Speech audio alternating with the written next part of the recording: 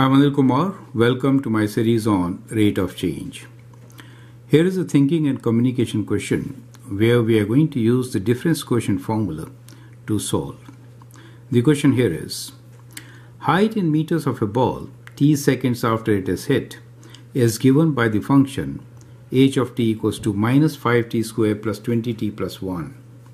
Find the time when the ball reaches the maximum height using the concept of rate of change, right? So here the point is not given to us. We have to find it, and therefore we are going to use difference quotient method.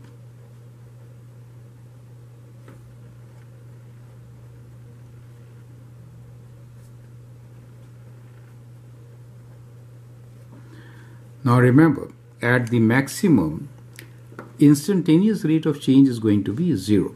So we'll find instantaneous rate of change, and using this difference quotient method, the formula will be, in this case function is height, so we'll write h of t plus some value, so let's say t plus h, minus h of t over h. That is what we are going to find, where h is very, very small as compared to 1. Clear?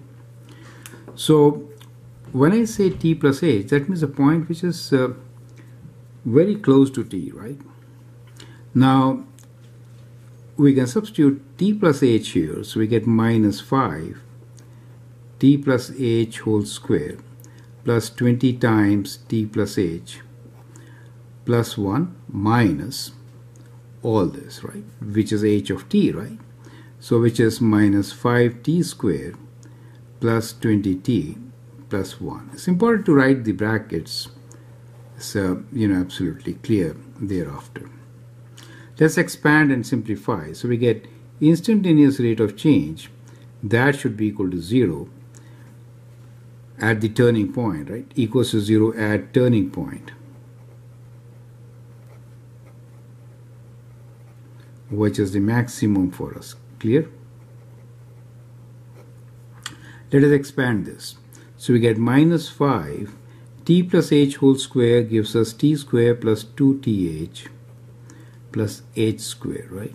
Here we have plus, open the bracket, 20t plus 20h plus 1 minus, here we have minus 5t square plus 20t plus 1. Everything divided by h. So whenever you do difference quotient, you will notice that all these terms, 3 of them, will cancel. If they don't cancel, that means something wrong has occurred. Do you understand? Minus 5t square, minus 5t square taken away. Correct? Now, we can now write this as 0 equals to, open the bracket. So we have minus 10th plus, rather, minus 5h square. We have plus 20h, right, and all these cancel, divided by h. So here h is common now, so we can take h common. There are other terms also which are common. Anyway, we'll keep them.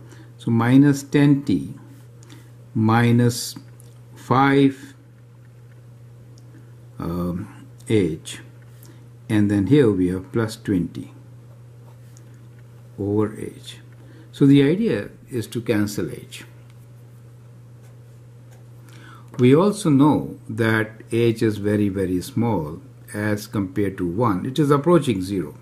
So in that case, this also approaches 0. Do you see that?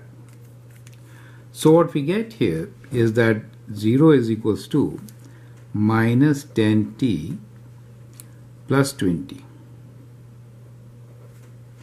Correct?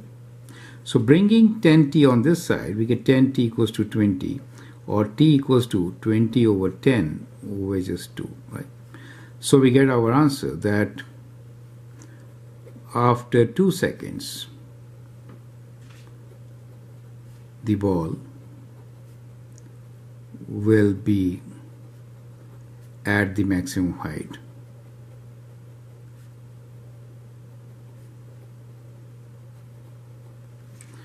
Sometimes you may be you're required to find the height also, you can substitute 2 here and get your answer, right? So h of t will give you the maximum height. But I hope overall the method explains how do you find the point on the curve where there could be a turning point, and this turning point could be a maximum or a minimum, right? So in this case, since parabola leading coefficient is negative, we know it's a curve which is kind of like this, and so we are heading for a maximum. Perfect. So I hope that helps. Feel free to write your comment, share your views, and if you like and subscribe to my videos, that'd be great. Thanks for your time and all the best.